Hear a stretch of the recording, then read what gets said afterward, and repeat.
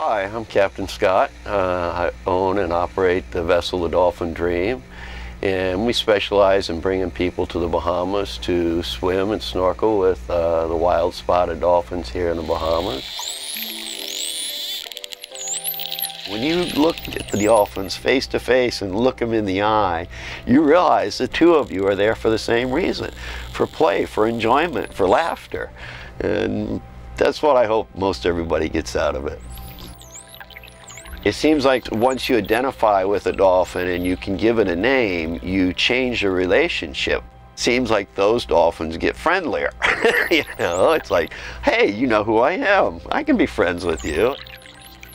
Getting to know these wild dolphins, they've changed, I think, my whole perception of the world around us. There should be a better connection with nature than most humans actually have. I can feel it myself as something we are missing. It makes a better connection with nature, realizing there is some depth to this wild dolphin, particularly when you look them in the eye.